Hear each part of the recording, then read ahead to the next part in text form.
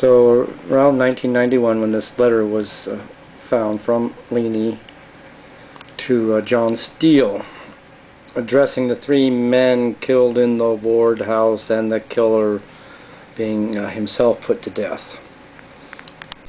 So this is John and Catherine Steele. That letter is from the same Leaney who had the picket broken over his head because he gave Aiken some onions, because Aiken's father had helped Leaney way back in, I think it was Tennessee, in the 40s.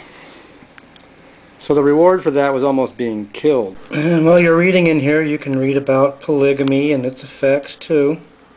How the brethren are lying about each other and accusing each other. You can read about that in the Confessions of Lee and Bagley, is how they get into these arguments and start accusing each other of things and then apologize to each other.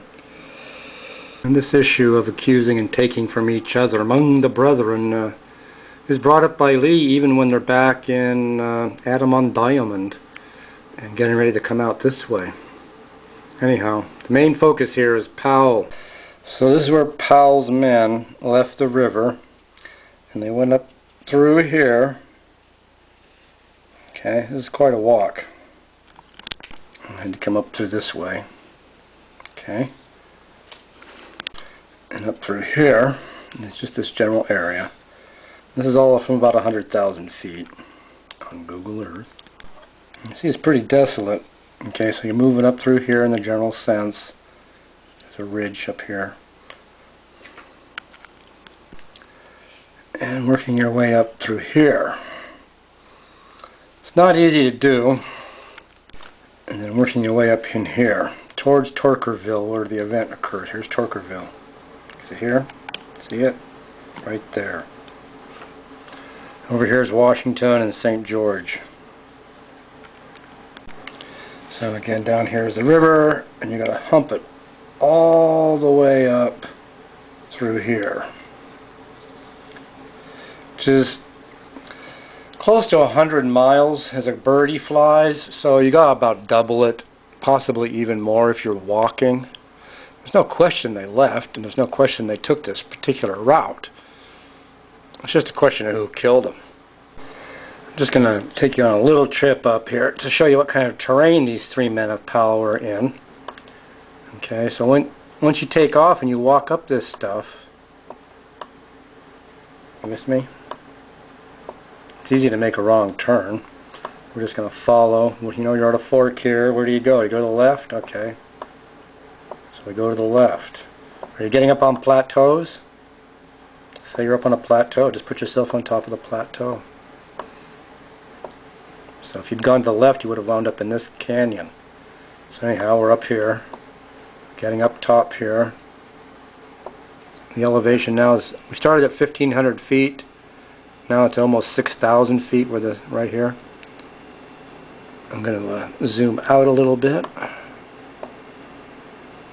And just keep rolling forward. So you can see what these guys were dealing with. So why would they leave Powell? This has always been a big question, because it's not addressed.